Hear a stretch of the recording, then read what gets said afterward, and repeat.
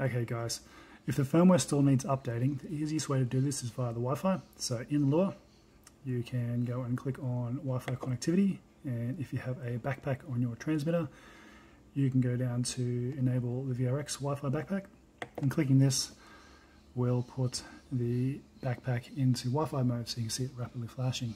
Now go and grab a binary from the backpack repository under releases and just upload it.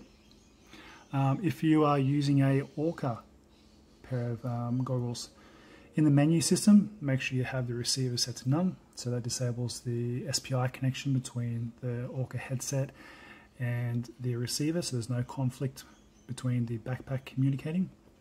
If you are using some Fat Shark goggles, there is a conflict between the top 3 pins here because they are used with these channel buttons.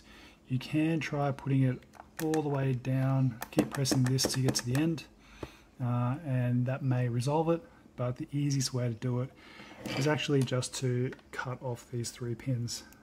The 3 pins we soldered to here, just cut them off. You're not going to use them, or if you want, heat them up with solder, pull them out so you can put them back in later on.